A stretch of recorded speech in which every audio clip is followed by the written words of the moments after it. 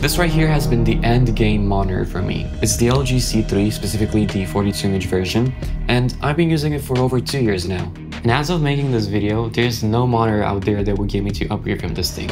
So let me tell you my experience with it, why I think this can be an endgame monitor for many of you as well, and some tips that you should definitely take into account. I think what really set those 42-inch TVs apart are their combination of prices and specs. Now that the LG C5 is out, it means that if you're not chasing the absolute peak brightness the newest model offers, you can often find some sweet deals on the C4. I actually saw it going for just a bit over $700 recently, and considering everything that you get, it's just an absolutely great deal. Or if you can find the C3 in stock, you might be able to find it for an even better deal. Besides some marginal brightness improvements in HDR, the main difference you're looking at is 120Hz versus 144, which, let's be honest, isn't a massive leap for most people.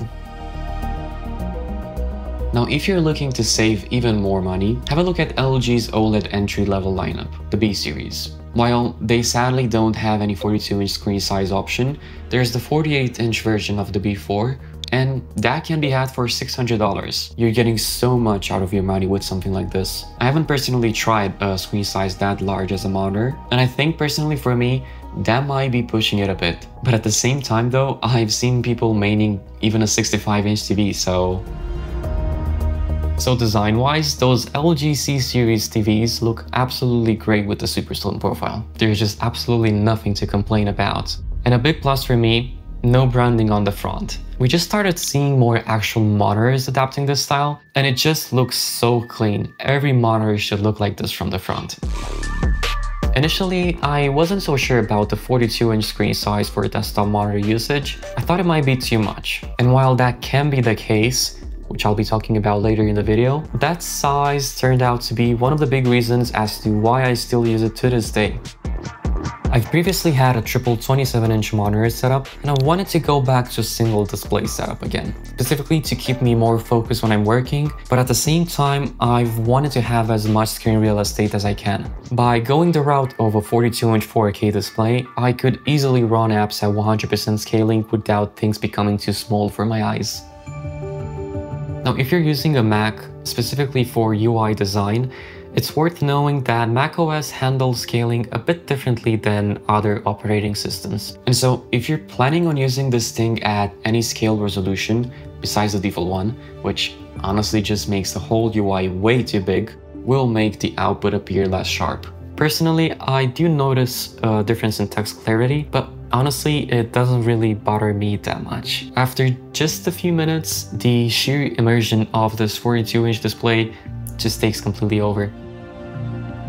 However, if you run this thing at its native non-retinal resolution, that won't be an issue. And in case you find the UI of some apps to be too small, you can try and see if you can scale the app instead. Even though this is not something that works for every single app, most web apps allow you to do this with just a simple command plus and minus combination. If you like playing competitive esports games a lot, you already know this, but this monitor is probably not for you, purely because of its screen size, as your eyes have to travel more to scan the whole display. That extra time adds up, and it's probably going to end up fatiguing you quicker. And while you can use just a small part of the screen for gaming, there are just better gaming monitors out if that's your main focus. For any casual or story-driven games, you'll love this thing. Honestly, the only thing that would get me to upgrade from this thing would be a 5K or a 6K display with at least 120Hz, but at the same 42-inch screen size. Now, this is a big screen, so let's talk about how it fits in your space. If your desk is on the shallower side, you'll want to make sure you can still sit at a comfortable distance away. Aim for at least 3 feet or about a meter to take it all in without feeling overwhelmed. In case you have external speakers or studio monitors, the width of this 42-inch display might mean your speakers end up a bit further apart that you'd ideally want for that perfect sound triangle. Just something to keep in mind for your audio setup. Another thing to consider is buying a monitor arm. The included stand is not really that great, at least for desktop monitor usage. Just remember, beyond its size and weight, you'll almost certainly need a 300x200 VESA adapter plate as well. Most monitor arms don't include this specific size, so grab one when you get the TV to save yourself a hassle.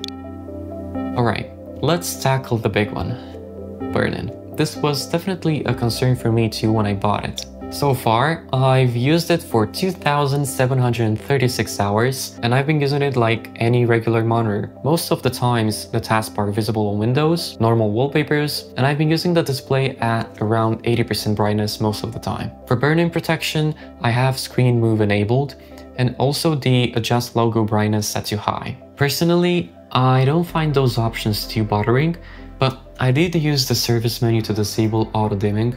I think it's called ASBO, as that can be way too aggressive. And as for any actual burn-in, honestly, so far so good. I do see a very slight hint of darkening where the Windows taskbar is, but that to my eyes is only visible at around a 70% full white window, and I have to really look for it. In just a regular usage environment, I would have never actually noticed it. For a really deep dive on OLED longevity and how those panels hold up over an extended period of time, definitely check out Tim's video over at Monitors Unboxed. He did some fantastic detailed analysis about his whole experience.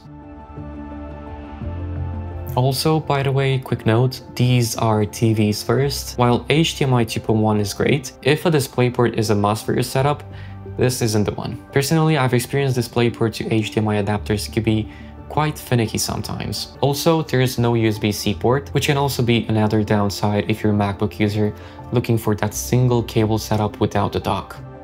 Being a TV, it means it doesn't sync with your PC's sleep and wake commands like a dedicated monitor would. If that's something that annoys you, connect the TV to your Wi-Fi and set it as a static IP preferably. Then you can use an app called Color Control on Windows. This lets you control the TV power state automatically, tweak other settings, and even access the service menu to disable that ASBL feature we talked about. Pretty handy. You can also set it up to wake up and power it off on Mac, but the whole process is a bit more tedious to set up. No display is absolutely perfect, and these 42-inch OLEDs are no exception. A common thing you might notice with those OLED TV panels, specifically when used as monitors, is some text fringing. This is something that LG could fix if they would finally switch this sub-pixel layout, so definitely keep this in mind for future releases.